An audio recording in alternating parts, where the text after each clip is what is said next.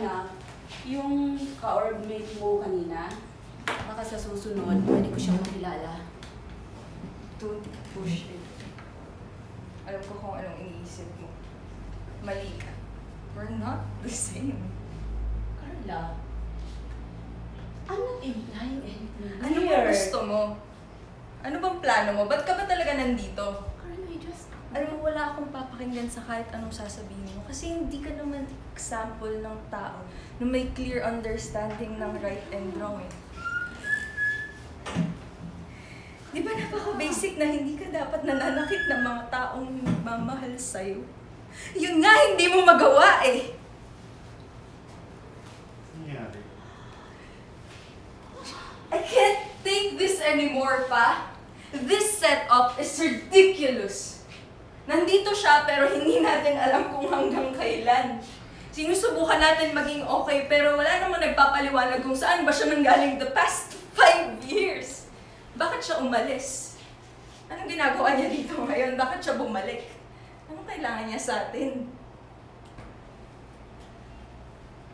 I invited her back to this house. I invited her back to our lives. Sasagutin niya yung mga tanong pag handa na siya? Kailan yun? You have no idea what your mama to go through ng mga panahon wala siya dito!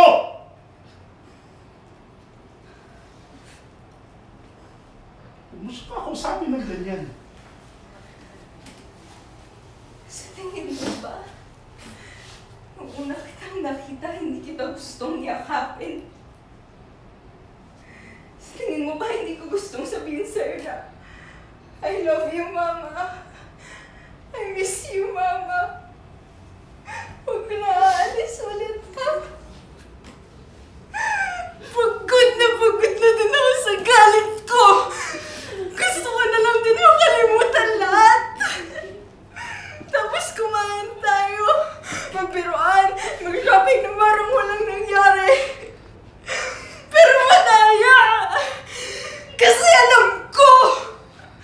At kahit gaano ko kalimutan, at kahit gaano ko subukan, hindi ko makalimutan!